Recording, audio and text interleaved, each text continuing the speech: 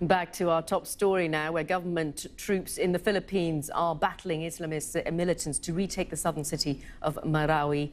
Well, joining us live now is Richard Jawad Heydarian. He's a political scientist and writer and works at the De La Salle University in Manila. Welcome to the programme, Richard. Now, as we heard from our report from our Southeast Asia correspondent Jonathan Head earlier, this conflict in Mindanao has lasted nearly half a century. So what's so worrying about what's happening there now? Well, without a question, this is the latest kind of a revival of extremism and violence in the island of Mindanao. But I think what makes this extremely troubling is the reports coming from the ground, from the Philippine military, suggesting that there are foreign fighters, tied to the ISIS, who are also among the Maute group, who are also named as the Islamic State of Lanao, among those who laid the siege and clashes in Marawi. So I think there's a concern right now that the so-called distant caliphate, an ISIS branch or wilayat or province here in Southeast Asia, is very much on the horizon. And I think that's what makes it extremely troubling.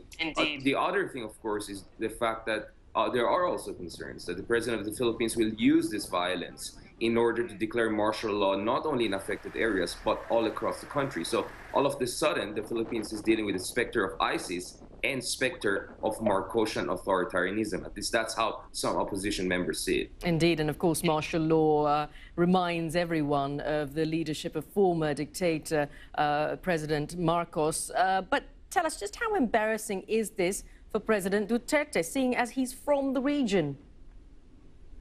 Well, I mean, first of all, he had to cut a very important high-profile visit to Russia, where he met President Vladimir Putin and wanted to really pivot the Philippines to the east, away from the United States. So he had to cut that short because these clashes and operations were launched by the Maute group, or these ISIS affiliate groups in the Philippines, while the president and bulk of the national security team, including the national security advisor, were outside the country.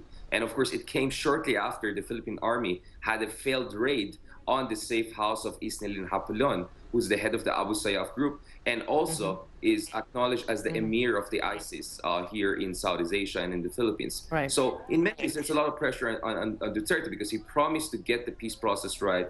But throughout the first 10 months of his office, he almost obsessively focused on the war on drugs, and secondly, also on peace negotiation with communist rebels rather than Muslim rebels. So he could be partly blamed for this. But right now, people are giving him benefit of the doubt, and they feel that maybe a martial law or more draconian measures, at least in Mindanao, are necessary to get the situation under control. And we talked about the martial law measures, these draconian measures. Do you think they'll work?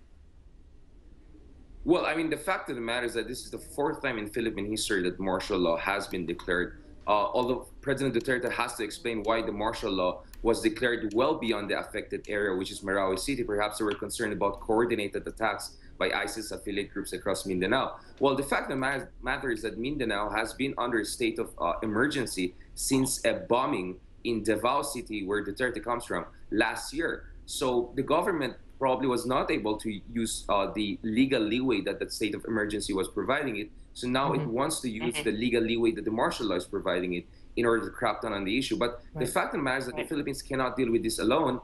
And ironically, Duterte will have to patch up things with the United States and other tried and tested allies, because those are the countries that have the high-grade intelligence, equipment, and long history of interoperability with the Philippine military. All right, we'll leave it there. Thank you so much for joining us there, Richard Heydarian.